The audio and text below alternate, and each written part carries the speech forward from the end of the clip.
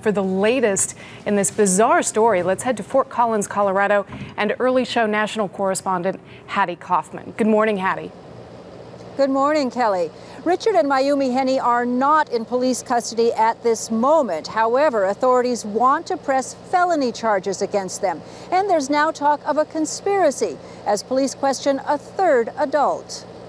It was a publicity stunt done with the hopes of marketing themselves or better market themselves for a reality television show. Authorities say they are uncovering one lie after another in the hoax, beginning with the accidental launch of the runaway balloon. Are you in? Taylor!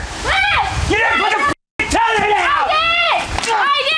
What do you mean? Millions watched on TV, believing Heaney's 6-year-old son Falcon was on board. It's now clear that the thin Mylar balloon cover with foil and held together with duct tape could not have carried a 37-pound boy. We now know that it was not capable of lifting off. Investigators say planning for the stunt took 2 weeks, and all 3 kids were in on it. Authorities say even Falcon's garage hiding place was fully scripted. How'd you climb up there? But an unscripted moment helped undo the hoax when Falcon was asked on live TV why he hid. You guys said that we did this for the show.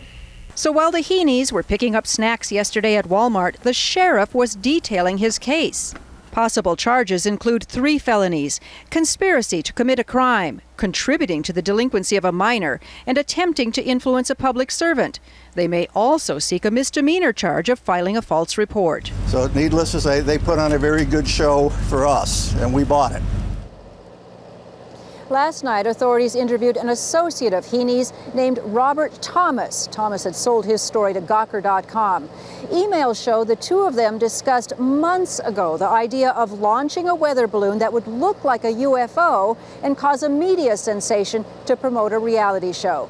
CBS News has learned that plan did not involve any of Heaney's children, and Thomas was shocked when he saw it unfold on television and that it involved Falcon.